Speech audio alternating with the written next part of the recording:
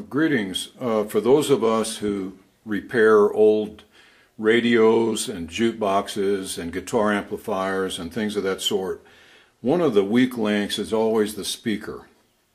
And I'm going to show you today a fairly quick and very inexpensive way to rejuvenate an old speaker.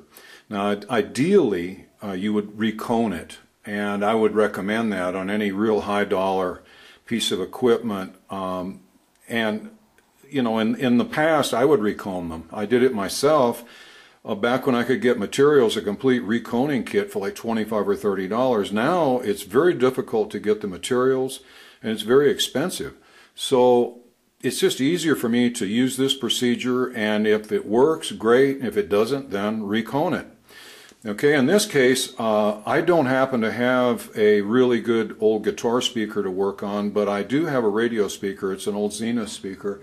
And if you can see here, I've got one tear right here in the perimeter, probably from some object penetrating the edge of the cone. Now, what I do on those to maintain flexibility is I'm going to patch it with some black silicone sealer. Okay, so stay tuned. I'll be right back with my silicone sealer. Okay, I just used the Permatex Ultra Black gasket making silicone. I've got some here on my end of my little screwdriver, and I'm simply going to feed it into the crack and then smooth it out with my fingertip so that it bridges across to both sides and fills in the crack. Okay, fortunately this speaker only had one crack. If you've got 6 or 8 or 10, and they usually radiate out from the center, it's a typical aging process on a speaker to have these radial cracks. I would patch each of them. I would put on a very light coat of the silicone sealer, as thin as possible, but you want to completely bridge across both sides and fill in the empty space. Okay, now we're going to let this dry and move on to step 2. Okay, after waiting overnight for the silicone sealer to harden, we should have a nice firm but still flexible patch on the edge. Just between you and me, I didn't wait overnight. I normally would, and I strongly recommend it. Then we're going to go to the second phase. Now, here's what happens to these old speakers. Once you start getting the radial cracks, it means that this area around the perimeter is getting kind of weak and flimsy and worn out.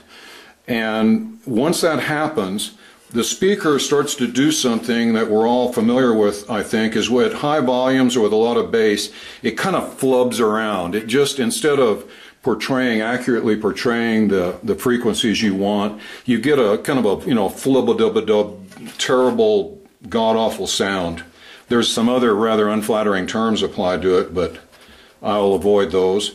So what we need to do is return the elasticity and strength to this perimeter area. The inner part of the cone here you can actually patch with like Elmer's glue if you want, but the edge here is what's important. It's like the sidewall of a tire. It has to be able to flex. So, and this is the secret step, okay, and those of you who have bought high performance guitar speakers know that they dope the edges of them. Okay, I don't know what they use. It's probably some polymer that costs $4,000 an ounce or whatever, or I'm sure they tell you it did, but I'm going to show you the secret way to restore the perimeter of your speaker to where it doesn't flub and it will last a whole lot longer. Ready? Stay tuned.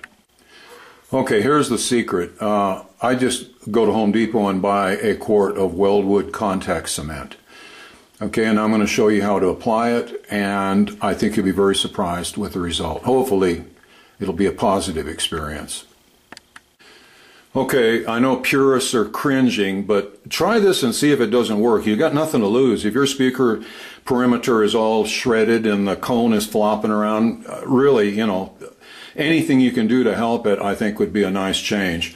Certainly reconing is always best, and I don't deny that, but sometimes you can rejuvenate them with this process.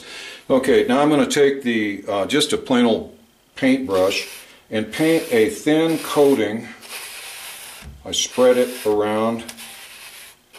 A thin coating of the contact cement all the way around the perimeter of the speaker.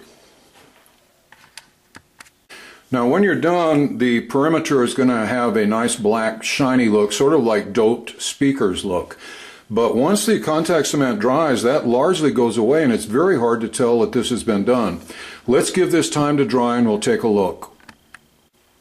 Okay, the contact cement is now dry. In this particular case, it stayed a little bit shiny, a little darker, but it still has a very positive effect on controlling the excursion of the cone. No more just flapping in the breeze. Okay, it is actually controlled with a nice, flexible, but much stronger suspension around the perimeter.